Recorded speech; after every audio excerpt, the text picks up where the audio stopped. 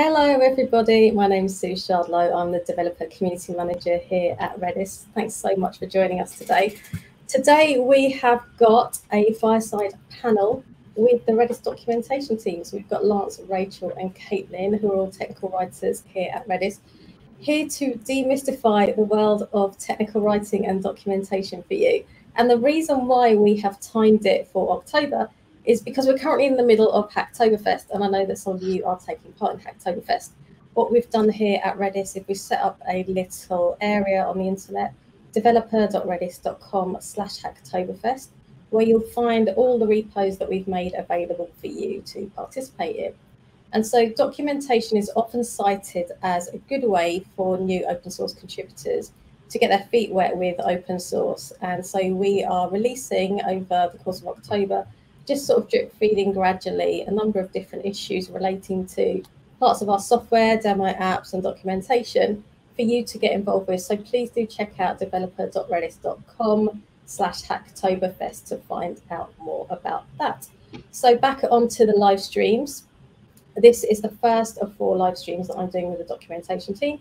Today we've got the panel with the whole team, and then week commencing Monday the 25th of October, we've got a set of one-to-one fireside chats. So first up on Monday is Caitlin and me, and then on Tuesday the 26th we've got Rachel and me, and then on Friday the 29th it's me and Lance. So yeah, please do diarise for that, or follow us here on Twitch to get a notification when we go live. So on to today's event then. Like I said, it's a panel discussion. What I'm going to do is I've got a number of questions here that I have prepared. But what I'd really love is if you good folks would say in the chat what questions you would like me to put to these colleagues here on the documentation team, and we'll get through as many of them as we can. So we're going to start off with a really gentle question. Hopefully everybody knows the answer to this, even Mindy, who is currently hanging out on Caitlin's shoulder, trying to climb out. So yeah, I'm just going to ask everybody here, well, what your name is, what you do, and just briefly, what you're currently working on. So I'm going to come to Rachel first. Hi, Rachel. Hi. So I'm Rachel Elledge. I'm a technical writer at Redis. And my main focus lately has been kind of split partially between doing infrastructure for our docs website. And I've also been working on some REST API documentation a lot lately. So that's coming up. Cool. Those are probably the main things.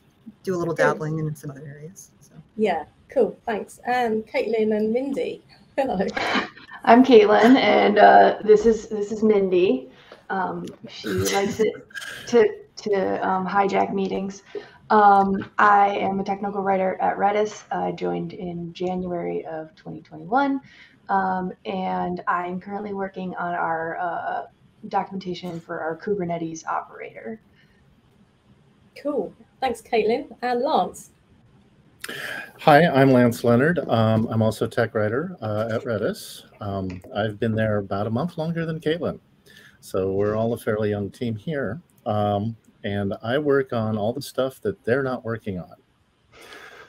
So right now I'm working on documentation for the new Redis Cloud experience. I'm working on documentation for Redis Insight. I'm working on documentation of trying to improve our install upgrade docs and all of the rest of the stuff. Cool, yeah. And also Lance manages the team. So Lance has got managerial responsibilities as well. And if you want to find out more about how to sort of go from technical writing to managing technical writers, join us on Friday the 29th of October when me and Lance will be doing a one-to-one fireside chat. We go into that into more detail. So yeah, in the meantime, thanks Pixel Perfection saying hooray for Doctober. I've not heard that phrase before, so that's really cool. I love it. Yeah, me too. Awesome. I think we should do that every year. But like November's like National National Novel Writing Month or something? Yeah, NaNoWriMo or whatever. Yeah. I don't know the way you're supposed to pronounce it, but yeah, October and November now definitely can be like two writing months. I think it's National Novel Writing Month or something. Yes. Yeah, and people do change it so they can do blogging or whatever that suits them, because writing a novel is a bit of a task, isn't it? Yeah. But yeah, so anyone here who is on the stream, please do let us know where you are dialing in from today. We always love to know how far our reach has gone. So yeah, please do that. So the first question I'm going to put to all three of you, and I'm going to come to Caitlin first, I think this time, is how do you describe your job to people who aren't in tech?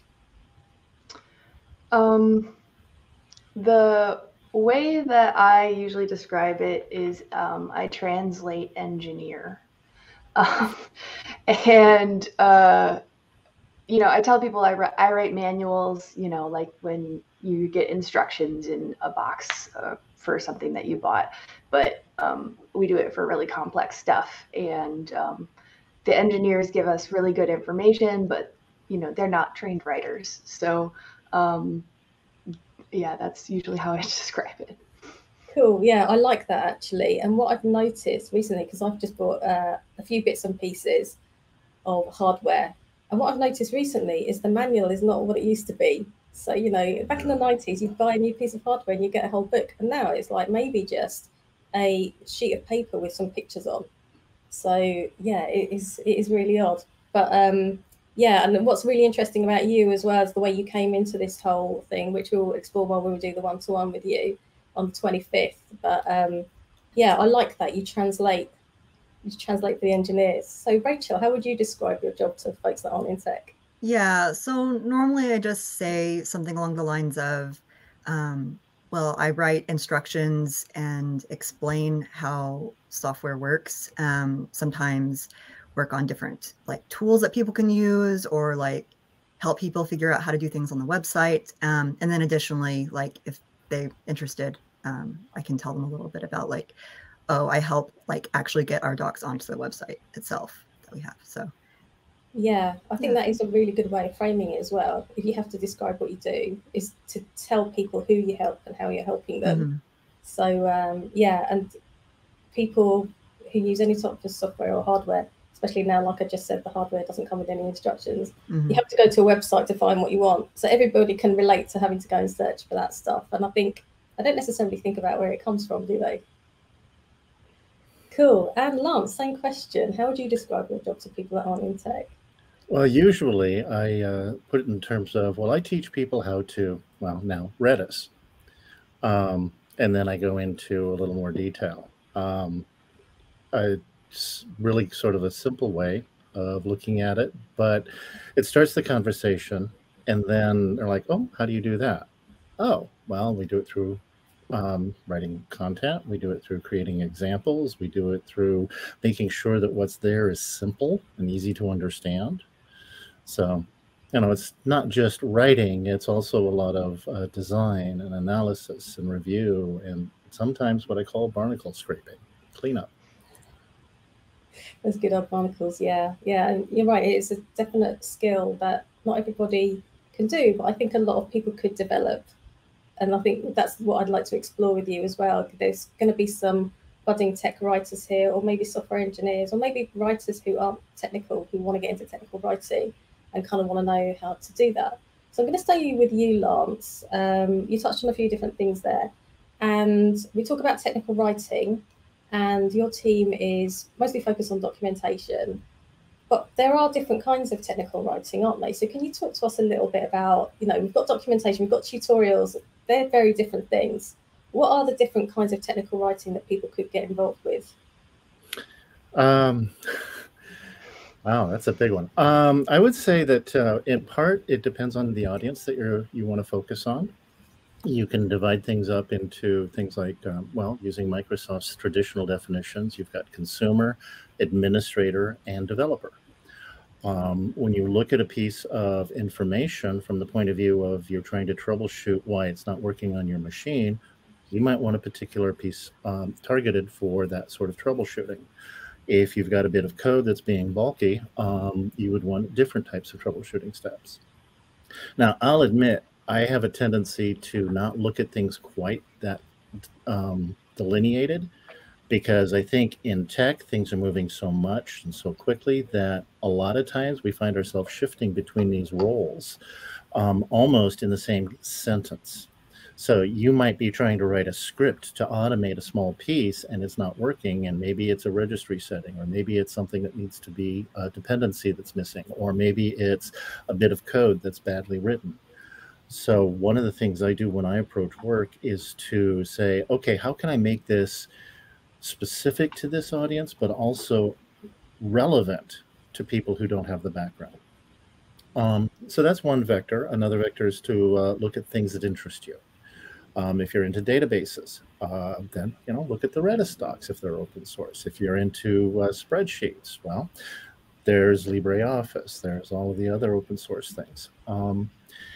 I would say the biggest thing is to find something that you find interesting, because that will create your engagement, and then you'll go beyond whatever borders that people are trying to throw in your way. Yeah, that's good advice. And I think you can apply that same advice if you're, a lot of people want to know how to get into programming, don't they, and coding. And, the off-cited advice is find a project that you're interested in, and then find the tools that you would need to build that project. Because if you've got something that you're interested in, you're more likely to be able to learn and apply that knowledge. Right. Cool. Okay. So, Caitlin, I'm going to ask you then about the different types of documentation or different types of technical writing. I think people just look at technical writing and they think, okay, that's just one thing, one skill set. It's the same. You can go and figure out how to learn Zoom, and if you read the docs, if you read the tutorials, it's the same thing. What would you say were the main differences between documentation and tutorials? Because they're not really the same thing, are they? No, I think it's all about like what medium is going to be the most effective to teach the audience what they want to know. So sometimes things are better explained in videos, with photos. I used to do hardware documentation for computers, and videos and photos were much more effective than any words that I could put on the page. Because you would have to describe like the slightly light green chip here in the right corner, instead of just like showing them. And you actually see this in, I think it's Lego's documentation is all photos. And IKEA. Yeah, and IKEA. So it all depends on how people learn. And, sometimes interactive tutorials are a better way to do it. The medium really depends on the content.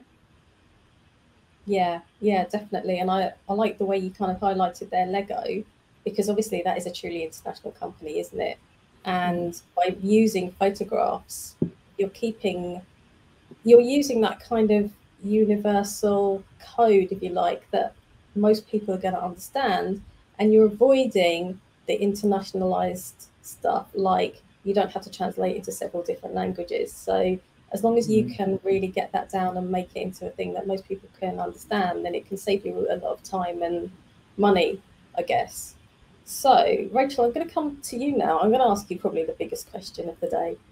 What is documentation and why is it important? Because you see a lot of software out there and there isn't any documentation, and we have a whole team dedicated to documentation. So talk to us about that.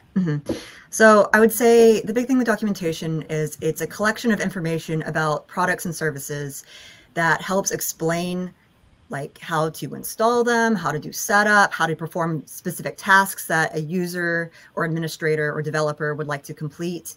And yeah, you want to have it written in a way that is easy for someone to dive into. Well, hopefully it's easy. You want people to have a better experience than you had trying to research and figure it out. Yeah, and there's a lot of different things you can document. So like sometimes you'll have more reference material rather than being like a tutorial. So like say you have like a command line tool or like the REST API. In those cases, you will have just like a reference where it has all the information you need for someone to just go and look up. I want to do this very specific command. What are my options that I can apply to this command? What are some examples, things like that. And then on the other side of things, like we've already kind of talked about, sometimes you have some tutorials. Quick starts are pretty popular for people who are brand new. It's like very basically, it'll be like, here's the prerequisites. Like, this is what you need to install first. Here's how to like get the small project set up. And like, here's a quick example that you can just, just jump into real fast to get you familiar. So yeah. Yeah, thanks for that. I really appreciate that. And I think that anyone watching would really appreciate it too, because like I said, not everybody has a documentation team. Not everybody has people writing documentation. Not even everybody writes a README for their repos, which is probably kind of like the least you could do for somebody if you want them to use your software. So yeah, thanks so much for giving us a few different examples, because it doesn't have to be a really big, scary thing that you're going to write huge volumes of stuff. Like you say, a quick start guide could actually be something that is very useful and gets most people on the road to using what you've produced. So yeah, one thing I do want to highlight at this point there, is quite timely because Lance's cat has joined us now for the stream, is that the documentation team is a team that you have to have a cat if you want to join this team. So if any of the folks there ever want to come work for us when we're hiring, make sure you get a cat first, and then Lance will definitely put your CV up the pile that is going to be considered. So well, I don't know if I'd say that, but well, it's a bonus. Yeah, it's definitely a bonus. Yeah, you won't get rejected if you've got a cat. So Lance, I'm going to come to you for this one. So we talked a little bit about documentation generally and the kind of things that you all are working on at the moment. But who is the target audience for the Redis documentation? The main target audience is the administrator. That is somebody who is trying to, who is responsible for the care and feeding of a Redis deployment, specifically around Redis Enterprise Software or Redis Enterprise Cloud. It's a little weird to say that about cloud, because one of the advantages of cloud over the software product is, or the on-prem product, is that we do the administration. Nevertheless, there's still a lot of care and feeding that goes into deploying, especially on a large scale. So those are our primary audiences. Now, having said that, I talked earlier about the different types of documentation. We're also trying to, we're aware that a lot of our documentation was written by experts, mainly for experts. And one of the things that we're working really hard to do is to help people get up that learning cliff, as opposed to a learning curve, much more quickly and with a lot less hassle. So like Rachel said, that we have people learn this stuff far more quickly and more easily than we did or are. So yeah, the question. Yeah, definitely, because like you say, you know what it's like to be new at it, and you have recent experience. Whereas I guess some people that maybe have been in the job a long time could forget what it's like to be new to it. So you all have the advantage of that. Yeah. And, you know, it's things like, well, step back and go, okay, there's this thing I'm supposed to run. I don't have that. How do I get it? And then you have to chase down a lot of different people to get the straight answer of, oh, this is what we're supposed to tell them about where to get it. Okay, got it. And then magically it appears in the docs. Yeah, that happens a lot, where engineers just kind of take a given step for granted, like, oh, everyone will know how to do this. And we're the people that say, like, wait, how did you get from point A to point B? There has to be a step in between there. And then they're like, oh, well, I thought everyone would know. So that's how we make things more beginner friendly, in one way. Yeah, definitely. And I remember doing a similar chat with an engineering manager, and I asked her if she likes to code for pleasure. And she said she tries to, and she goes on to tutorials, but they always seem to start at like step 2. So there's always this huge assumption that you know how to get to the start line with these things. And that isn't necessarily the case. And I think that is a barrier to people to getting started, really. If they can't see how to do it, and they can't find it anywhere, not even from a third party, then, you know, they're not going to try, but also it's just really hard to figure it out yourself sometimes. Right. And I think you bring up an important point. That's one of the things we're really working hard to do, is make sure we've got that pathway laid out, so that as users choose their own path, even if we don't put the direction in the content, there's a link to where you can learn more. Yes. Yeah, it is definitely useful if you can do that, because even if that place is explaining the same thing that you're explaining, it's explaining it in a different way. And sometimes just hearing it in a different way or reading it in a different way just makes all the sense in the world, doesn't it? It clicks with you, and people take information in different ways, and sometimes it's just a matter of finding the right wording, isn't it? Okay. Yeah. So I'm just going to break up the pace a little bit with a little quick fire round. It's just 4 little questions, which hopefully are really easy. I'm going to come to Rachel. Just whatever comes into your head first. Favorite word? I really like the word bewildered. That is a nice word. Yeah, it's quite wholesome. It says such a lot, doesn't it? And your favorite book? My favorite what? Book. Book, okay. Yeah, so Phantom of the Opera is probably my favorite book. Honorable mention for The Invisible Man, because that one's really good too. By H.G. Wells. I know there's like multiple books called The Invisible Man. Oh, nice. Yeah, let's check that out. I haven't read that, but I think sometimes going back to the classics is, yeah, definitely. And your favorite site for writing resources, like, what kind of thing are you using on a daily, weekly basis to help you in your job? Well, it's not exactly like writing resource, but so I am always on like the Hugo documentation website, because we use Hugo to do our static site generation for our doc site. And it's just got lots of references of all these different commands and stuff that I can integrate into our site. So that's very helpful from an infrastructure perspective, which has been one of my focuses lately. Aside from that, this is something that gets recommended a lot, especially to new technical writers, which I have just recently transitioned in this past year to technical writing from software development. So everybody kept recommending Write the Docs websites and blogs. They have a lot of information that is helpful getting people who are new to technical writing acclimated. So cool. Yeah, thanks for that. And Write the Docs also have a Slack as well. So if anyone wants to join that, I'm sure Simon will put the link in the chat. And the final question then in this quick fire round: what's better, a good product with bad docs or a bad product with good docs? I don't think either one's very nice. That you don't want to have a bad product, because then it's like, okay, great, this doesn't do anything that I want. But at the same time, if you have a good product that's not documented well, it's going to be really frustrating for the users, and they might just give up. They might be like, okay, well, maybe that's had potential, but I have no idea how to use it. And I don't want to have to constantly go on forums and stuff to ask, or go and bother customer support constantly just to figure out small things. So yeah, I don't like either of those options. No, there's no right answer there. There's no right answer. I just didn't know whether, if you had to choose, but yeah, no worries, no worries. Cool. Okay, so I'm going to come to Caitlin now. What are some commonly held beliefs about technical writing that aren't true?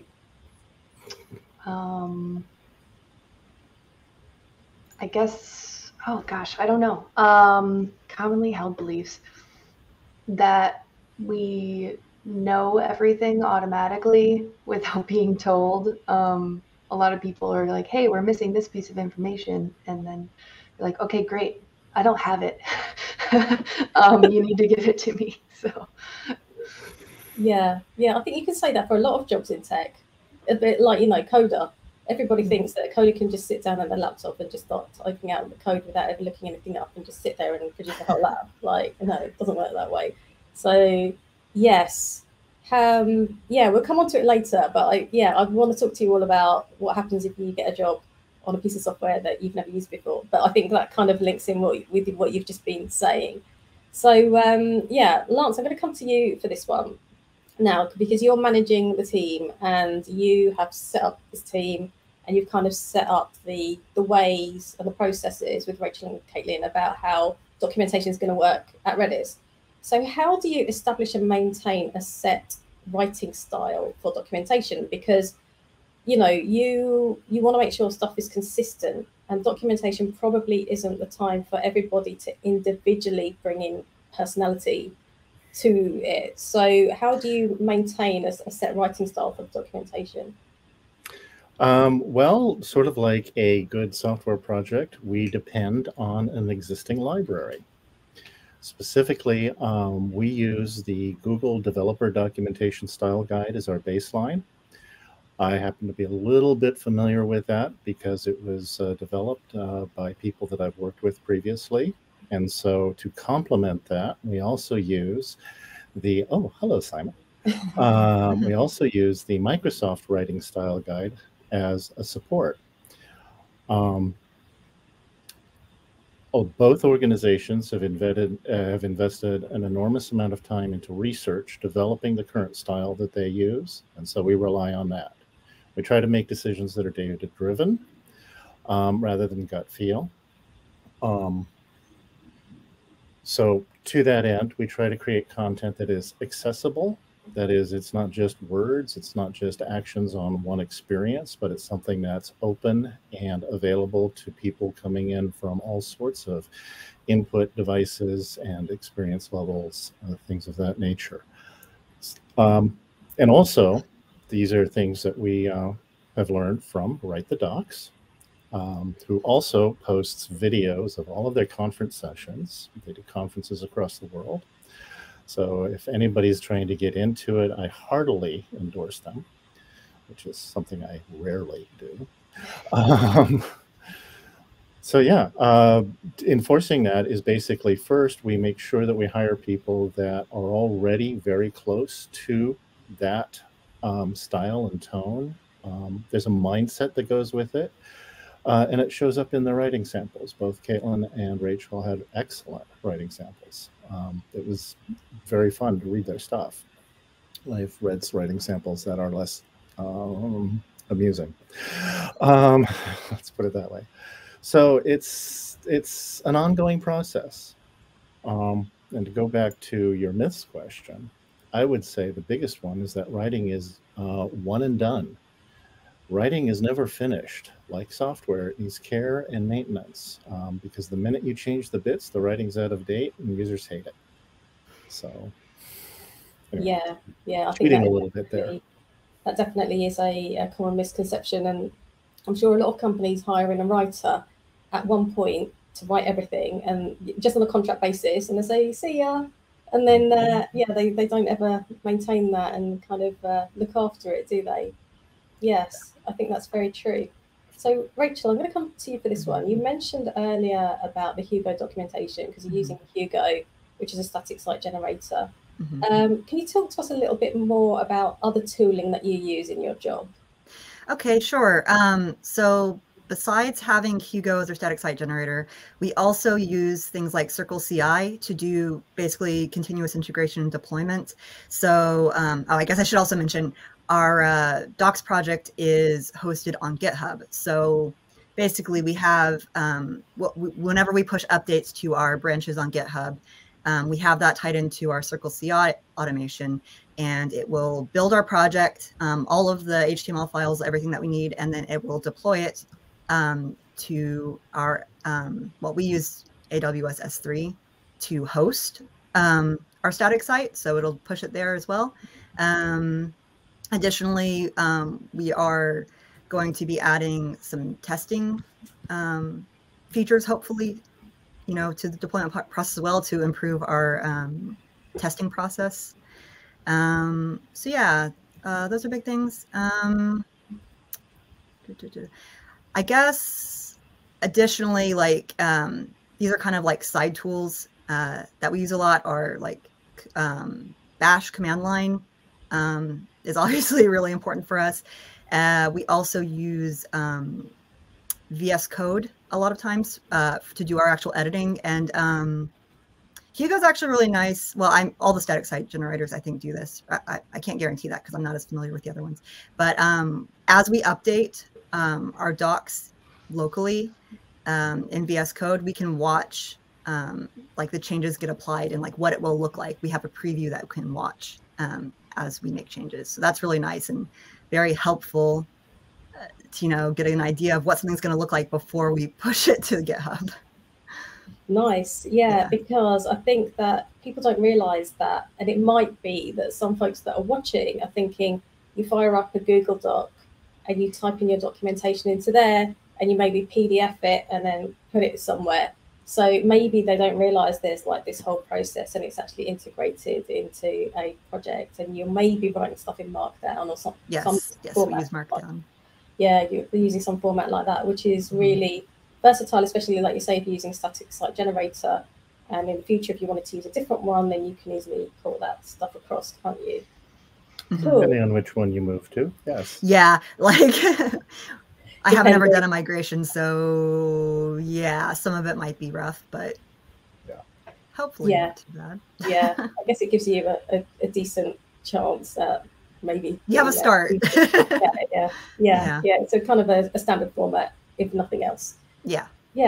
So one phrase that people talk about in this industry, in this profession, is docs as code. Caitlin, is that something you can talk to us about? Because you've had a couple of jobs now, you've had a few jobs in technical writing. Is this something that you've used before, or are currently used maybe? Yes and no. I've had, basically the principle for docs as code is that the documentation is written into the software and then generated out of that.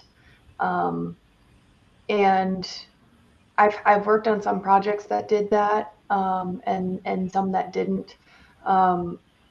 It gives you a certain amount of control or, like ease of use with, because the documentation is right in the software, but also, you don't have as many tools available sometimes, like the tools that we use. So it really depends on the scope as well and your audience. But it's kind of cool because, like, as a technical writer, if you're used to working in, your own tools and your own repos and stuff, to actually get to be part of the software project and, contribute to it and have your work be part of the product. It's kind of cool. Yeah, and hopefully give you a fighting chance as well of your code being updated with the versions of the software when necessary, because like you say, it's integrated into that project, isn't it? So documentation isn't like a nice to have, but somebody thought, we'll do that, and then we just forget about it. It's that once and done thing. Yeah. Okay, cool. We're going to do the next quick fire round. I'm going to come to Lance next, and Lance's cat. Lance, what's your favourite word? Squishy. Oh, nice. That's such onomatopoeia there, isn't it? And your favourite book? It's like asking me to choose my favorite child. Kindle. Or your favourite cat? Your favourite book's your Kindle. Oh, that's cheating. Exactly. Kindle works on my phone.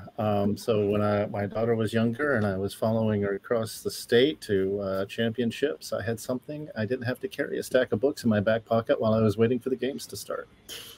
That's true, yeah. And if you're moving house, then it's so much easier just to take a Kindle with you, isn't it? Yeah. Yeah, I'm going to remember that answer next time somebody says what's your favorite book. I like that one. It's the best one I've heard. And what's your favourite site for writing resources? What sites are you using regularly to help you with your job? Oh my gosh, so many. It depends on the purpose. We talked earlier about the doc style guides from Google and Microsoft. Google, Bing, those are big ones. Stack Overflow, Write the Docs is a good resource. I also like the Purdue OWL site, Online Writing Lab, because it's free. And it has a lot of information on basic writing structures. They have a really good test for testing for passive voice. I also like Hemingway app because it's a quick way to get some metrics on a chunk of text. Just paste it in there and it tells you how many of your sentences are too long and all of the rest of the quick fixes. Yes, thank you. So yeah, there's just a host of them. Yeah, no, I do like Hemingway myself as well, and those things are good, even if you're just blogging or you're writing a business document too. So yeah, those things are definitely helpful because sometimes you don't realise the way you've written until you run it through one of these things, and it gives you a few pointers. So the last question in the quick fire round then, same one to Rachel that I asked Rachel earlier. So Lance, what's better, a good product with bad docs or a bad product with good docs? I would have to say a bad product with good docs, because the docs have the opportunity to craft the story. And sometimes what looks like a bad product actually has a design intent, and the docs get a chance to carry people through. I can go into more on that one, but bad docs just suck. Sorry. I like that. I like the fact that you feel strongly that way. And I did not expect that answer, so thanks for that. You've given me a different point of view to think about. Yeah, you're right. It might just be that it wasn't, like people say it's a bad dog, because like there's no such thing as a bad dog. It was just the circumstances. It was the environment they were in. So yeah, it might not be a bad product. Yeah. The other part is your question belies is that there's a difference between the design and engineering required for a good doc as there is for a good product. I see them as both being very similar and both requiring the same amount of work. We don't release a product and say, okay, we're done with it. We don't need any more programmers. No, we continue to iterate. We have to treat the documentation in exactly the same way. Documentation needs to be a feature, not an afterthought. Definitely needs to be thought about at the beginning, doesn't it? Yeah. Well, throughout. Yeah. So I'm going to come to you next, Rachel. So obviously there's 3 of you in the docs team, and what I'm imagining is that you don't all sit there together and write your documents sitting down together in a little virtual room just writing. You do actually speak to other people in the business to get your jobs done. So I'm imagining really you're mostly part of a team of others more than you're necessarily part of the docs team, if you see what I mean, on a day-to-day basis. So can you talk to us about who the docs team main interfaces are within the business? So people that we talk to a lot are the product managers. So, we have contacts for the cloud product, we have contacts for the software product, and we have regular meetings with them where they kind of guide us through what's coming, what's currently in progress, what are current issues, and we kind of discuss like these are things that need to be documented, or these are things that need to be improved, or say someone found an issue that we hadn't been made aware of. So we talk to them a lot.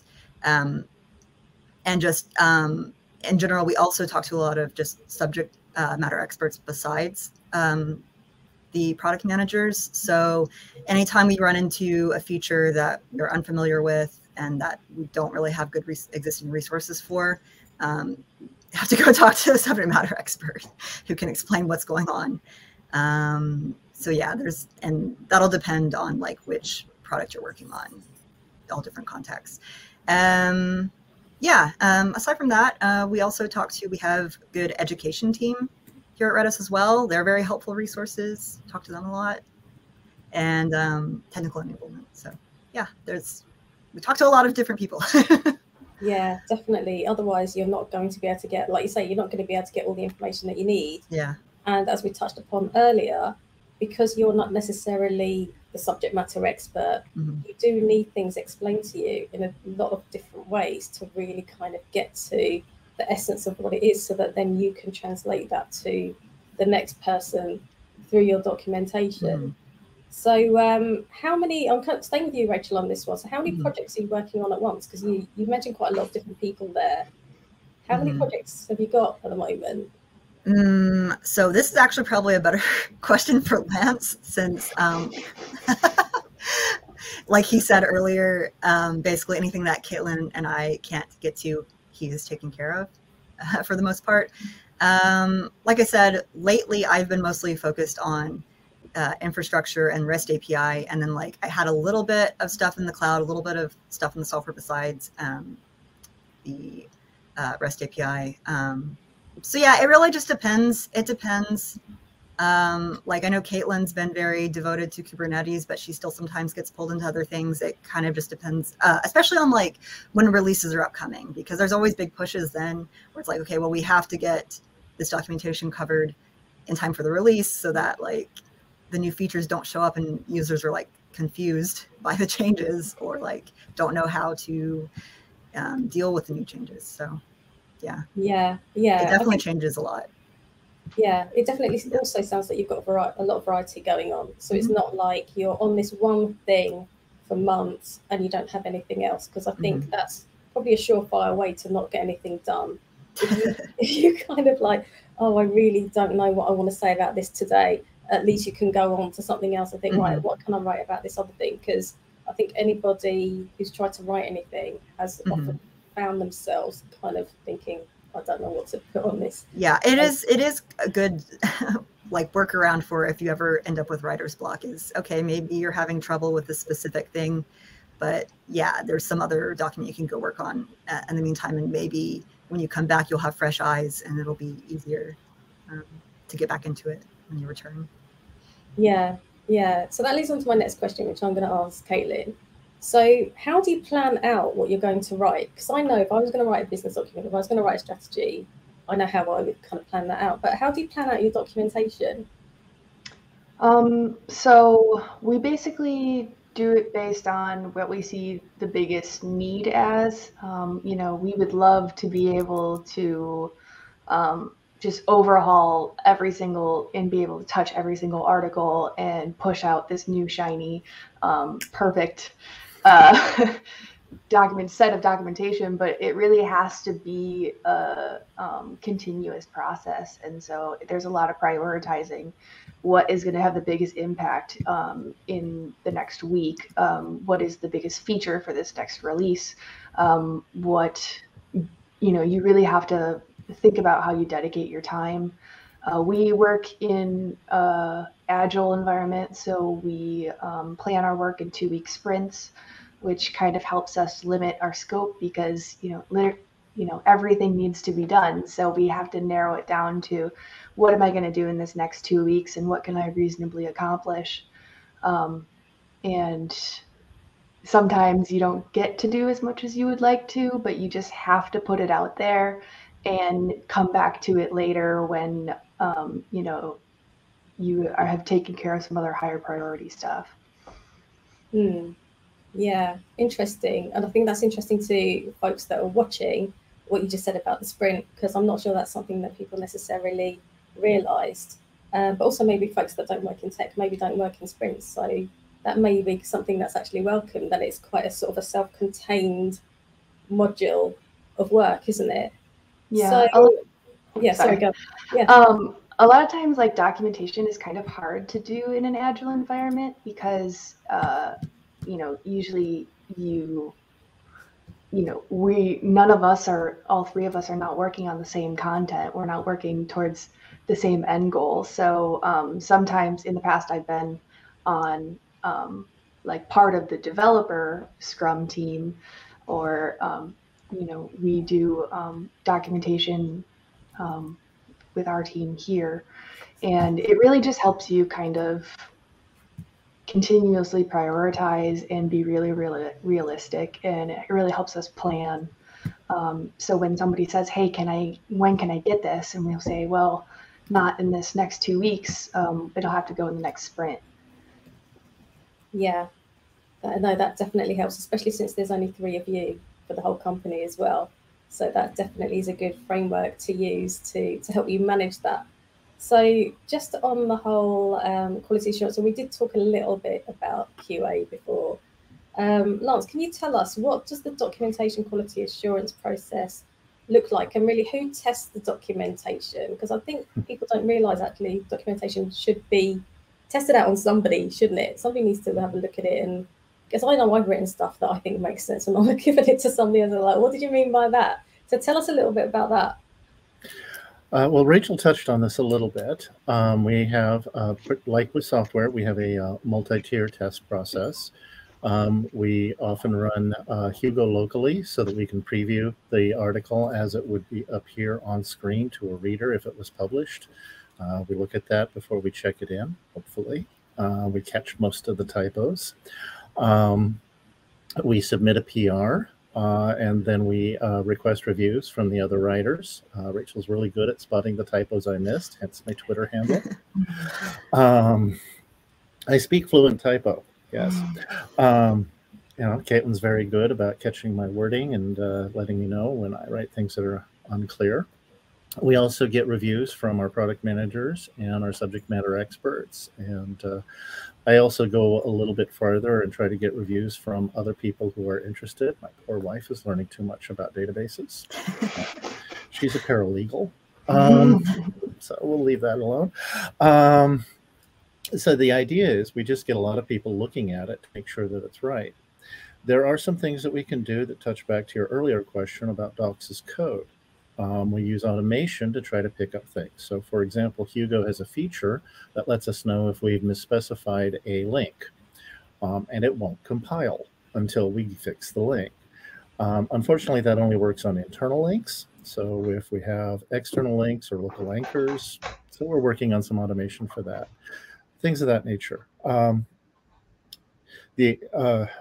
So yeah, it's an iterative process.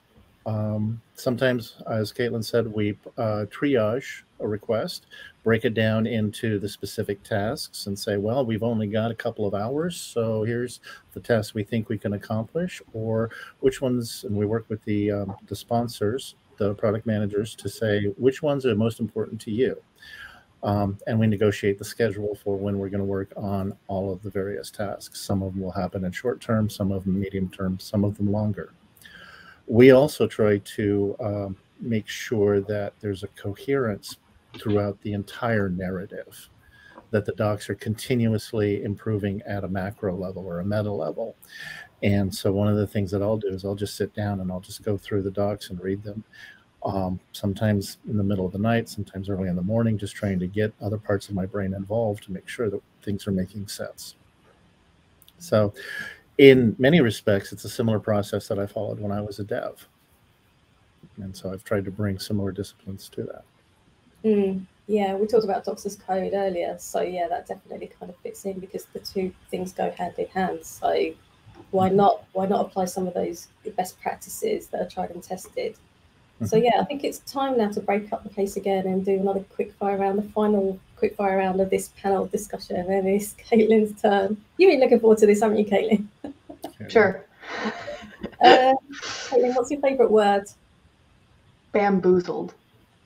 Yeah, nice. So you've got bewildered, squishy, and bamboozled. Nice. And your favourite book? The one that comes to mind that I've read recently is The Night Circus by Erin Morgenstern.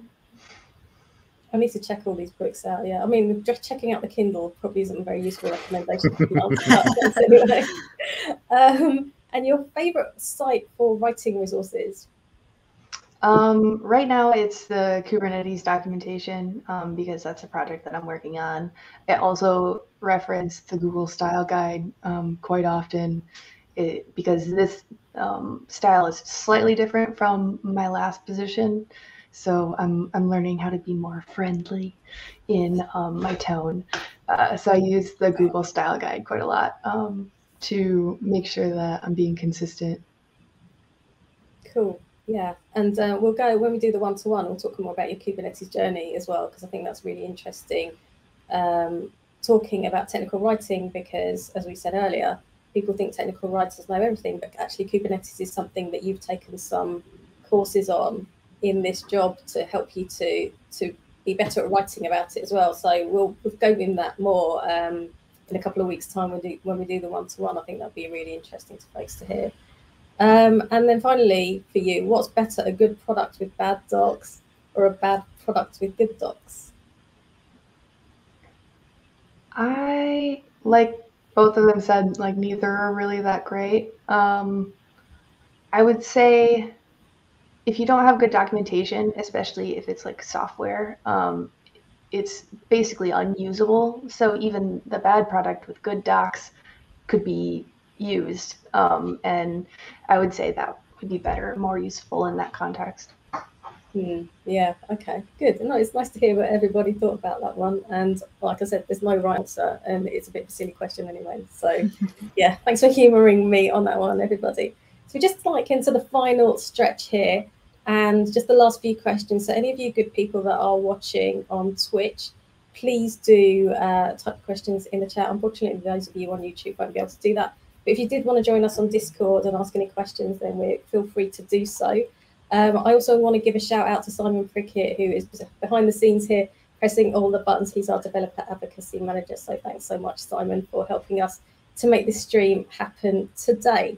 So like I said, these are just the final questions, and we're going to so much more depth with these three folks here on the Docs team in the one-to-ones in the week commencing Monday, the 25th of October. So don't worry about that. If you've got any questions between now and then, bring them to those sessions and we'll get through them then. So I'm going to come to Rachel, because Rachel, Mm-hmm. you mentioned this earlier, that you were a software engineer and now you're a technical writer. So Mm-hmm. can you tell us what sort of portfolio is useful to have when you're going for technical writing roles? Because obviously you've been at the company a short while, and Lance has already said that he really enjoyed reading both of Mm-hmm. your writing samples. So tell us a little bit about the portfolio that you would recommend people build up. Mm-hmm. So it can be like a challenge to like get a portfolio together, especially because like I did do documentation at my software engineering job because we didn't always have technical writers who had time to be dedicated to the products I was working on. So I liked doing documentation and would do that. But, it was not things that I could share because it was company property, right? So I couldn't bring it with me. So basically, some of the writing samples I gave were actually from an old like research paper I did from college.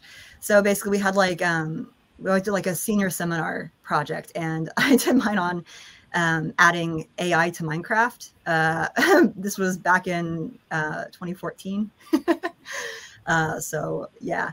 And so I just kind of gave that as one of my writing samples. And then I also wrote from scratch a quick start guide based on like a command line utility for like copying like basically database metadata between different environments and stuff. So I also had that, and that was more similar to what, I'd be writing professionally.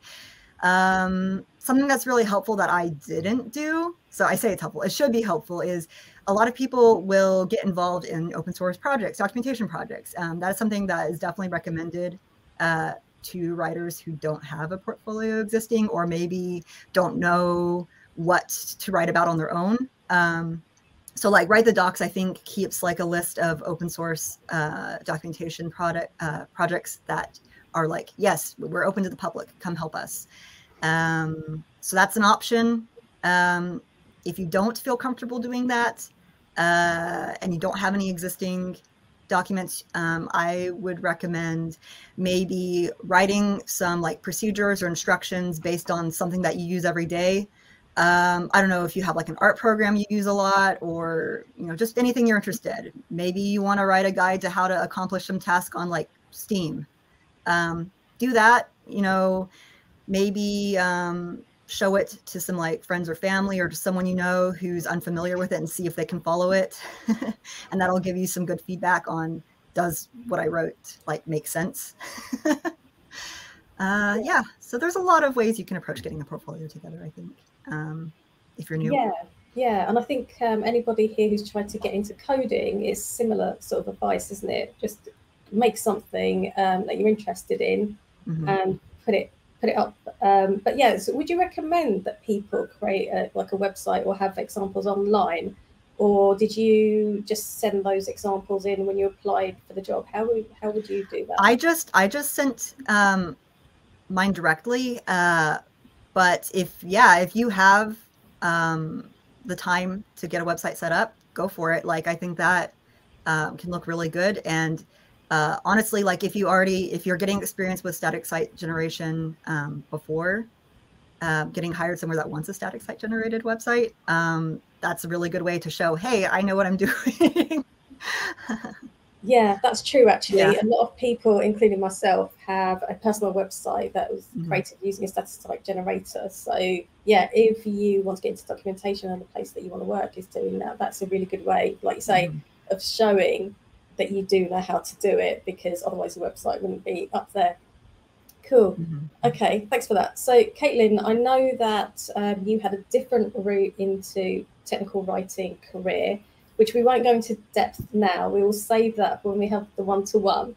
But could you briefly just tell us, what skills did you bring from previous roles or industries into technical writing? Because I think there's going to be some people watching that have no experience maybe in tech or technical writing. They want to get into this, and they probably do have some transferable skills that they could bring.